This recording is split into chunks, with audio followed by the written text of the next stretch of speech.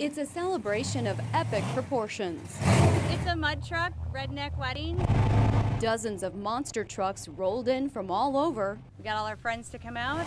even those who have never been in a ride like this one, We really thought it was going to be quite the spectacle. to see two hardcore mudders, Charney Capel and Ron Cusisto Jr., marry.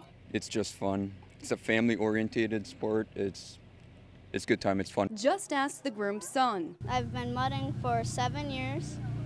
First time I went mudding, I was in a car seat. The ceremony included traditional elements. Members of the wedding party donned formal wear, and the bride's son, a Marine corporal based in Hawaii, gave her away. I was slightly surprised, but not completely. They both loved, well, all this, so it just seems right. The bride's daughter, a Navy sailor, was the maid of honor. Back to the nuances. We're hoping to participate.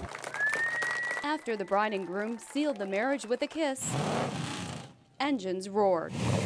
The entire wedding party rolled out in their mud trucks People pay to see this kind of thing. to get down and dirty.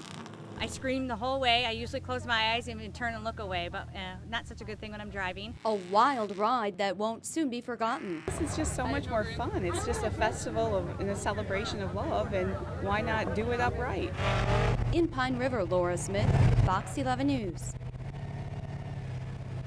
I'll be a little conservative just because it'd be nice to have like full harness and